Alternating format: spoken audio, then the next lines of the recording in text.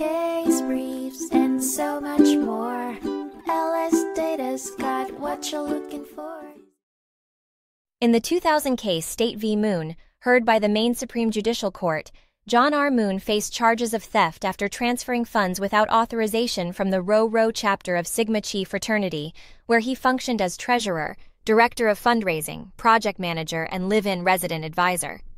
Moon used the funds primarily to renovate a townhouse in Bangor, eventually returning over $100,000, but still owing $19,972.41.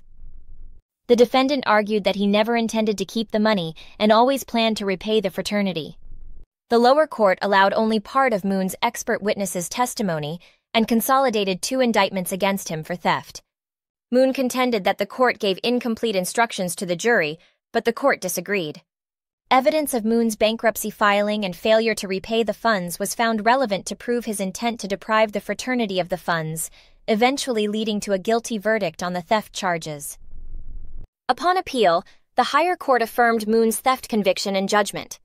The court held that evidence showed Moon intended to deprive the fraternity of funds, and his intention to repay was irrelevant. Additionally, the court found that the jury instructions adequately described the charges and elements of the crime. Case briefs, and so much more.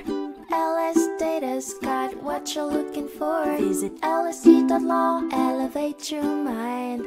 Leave the stress of class.